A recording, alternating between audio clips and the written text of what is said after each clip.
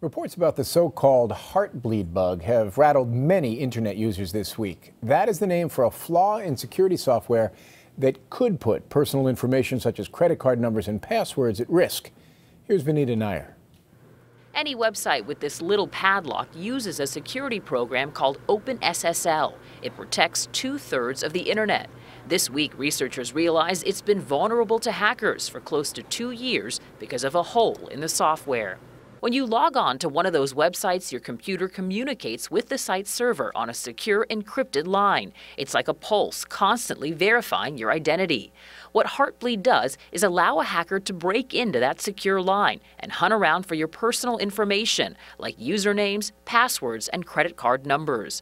The server can't tell the difference between you and the hacker, so the hacker gets anything you've written on that website and then disappears without a trace. They're basically looking over your shoulder and witnessing all the information you're giving.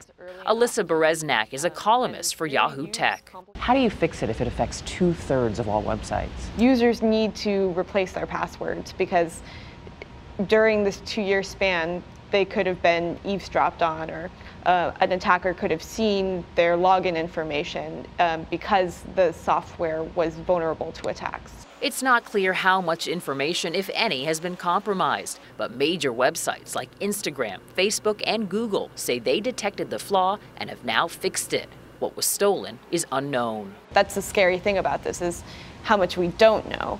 And there's no way of being able to track this because it's existed for 2 years. Heartbleed could be one of the biggest holes in the internet's history because every user was vulnerable and no one even knew it existed. Vinita Nair, CBS News, New York.